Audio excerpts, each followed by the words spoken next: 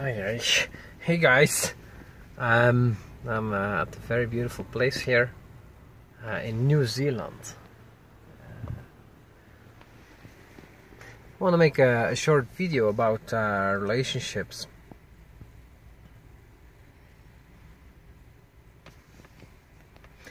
I have very little tolerance for people that put me down, and so especially in a love relationship.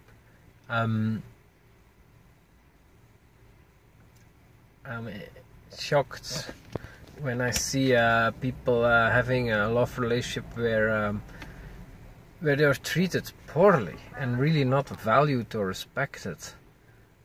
Clearly, huh?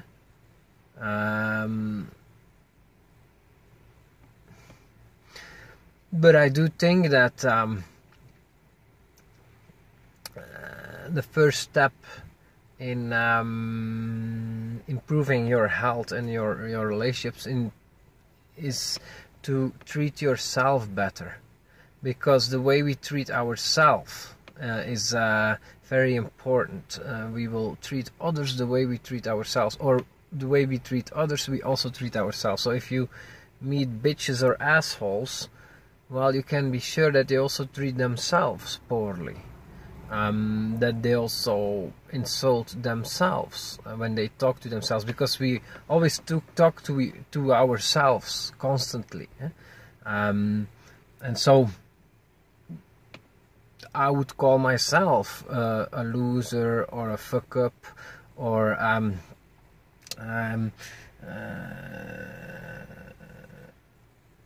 I would laugh with myself often of how stupid I am, and this is really not. And of course, then you will also accept others that do that with you, and actually, you will look for such people. You will surround yourself with people that treat you also like that, and that's friends and lovers. And but it's very. It's really annoying. How come I suddenly have flies here? Fucking. And a lot of them,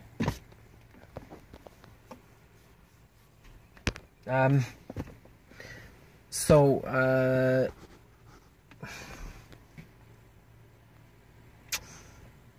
yeah, the first step is to, for example, the way you talk to yourself. I correct myself at the time. Now I don't do that anymore, but I still do other things. But when I talk to myself and I'm saying such things to myself, now I will just say, no, that's not true.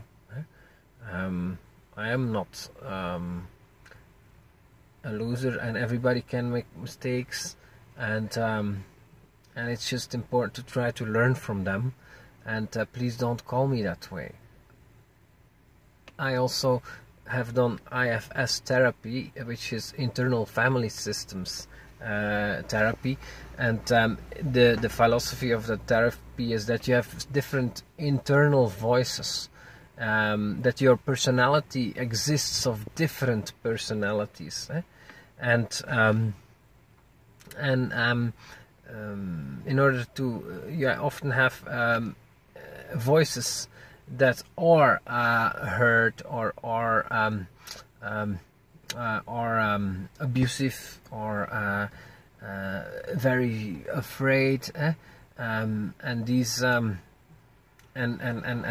often the way personality works is that one voice will take over, and then another voice will take over, and so that's how you get a personality that can lash out strongly, become very angry, and then the next hour he's very sweet. It's because it's actually being led by different voices, and the person is not really in control of those voices; they just take over. And so I learned in therapy to negotiate with these voices, not to let them take over, but to negotiate with them. And this has helped me a lot during investing also. When I become afraid and I want to sell, then I negotiate with this voice, and and so that way I make better decisions where all my parts are in agreement. Yeah, that's what the name is called, parts, that your personality exists of parts.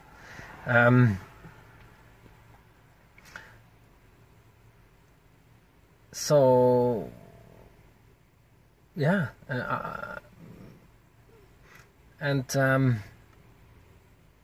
so I try to treat myself better, but I also expect others to treat me better than I was used to at the time, and don't. And so I really do believe that you get what you that you can. It's within your own power to improve your relationships and to improve your health, and it is really important to do so if you want to grow. Because what we can achieve depends a lot on our self-esteem, and our self-esteem depends a lot on how we treat ourselves. Whether we have a high esteem of ourselves or a low esteem of ourselves starts with ourselves. But of course, I mean, it also depends a lot on how you have been treated since you were born. If you have parents or family or siblings that have treated you very poorly or bullied you or talked down on you, this will impact your self-esteem. This will leave big wounds, mental wounds, and will often lead you to do the same with other people, or lead you into drug addictions and so in order to fight these addictions, for me the best way has been to just go to the source, and the source is healing those parts that are wounded, and for example, addictions is often just trying to get satisfaction from something, just trying to find happiness. An addiction is a very good solution to forget about the past, or to just for a moment be really relaxed and not have to worry about things or think about things. And that's why drugs are so great. But of course, or alcohol too, it lightens the spirit, it lightens the mind. But of course, it becomes problematic when you constantly want that feeling, because and then it becomes abusing something. It becomes an addiction, and that's has nothing to do with the particular drugs or the alcohol. It has everything to do with, or same is true for gambling. Gambling can be fun, but if it's an addiction, then it will destroy you, and that's with everything.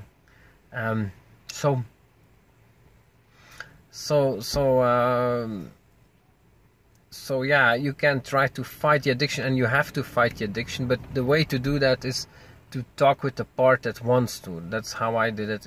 I want to smoke a lot of marijuana at the time, and so I would close my eyes and talk with this part and ask, okay, so you want to smoke again? Okay, why do you want to smoke?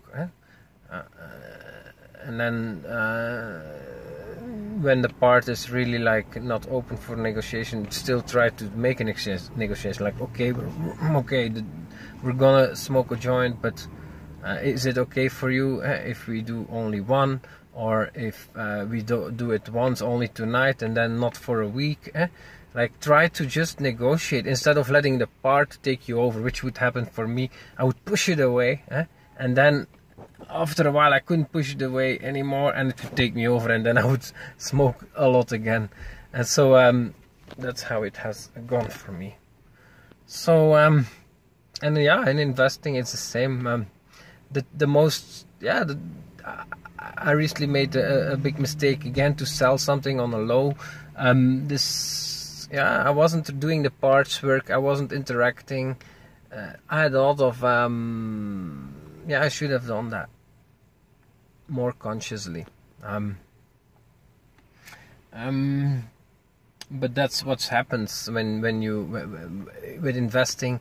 If you are not in control of your parts, the greedy part will take over when prices are sky high, and you will want to buy more or hold on to it instead of being wise and selling.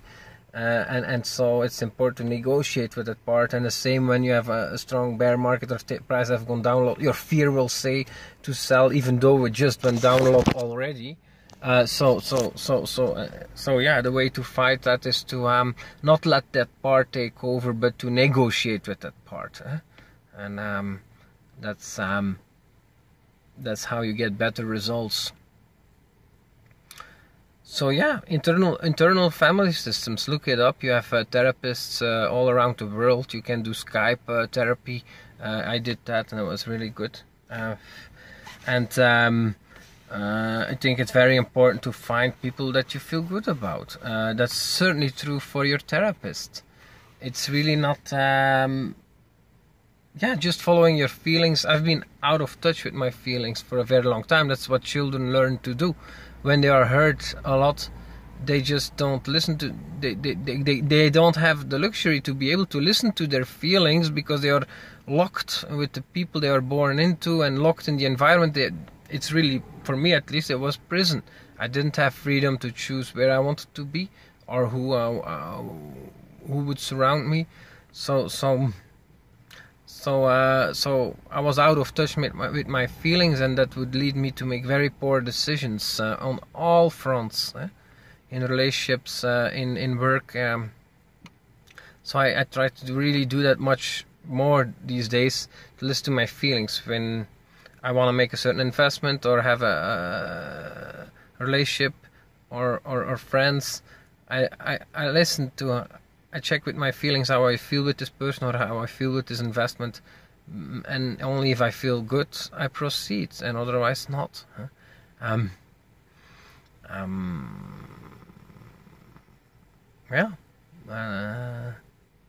So I hope you enjoyed this short video, and look how beautiful it is here.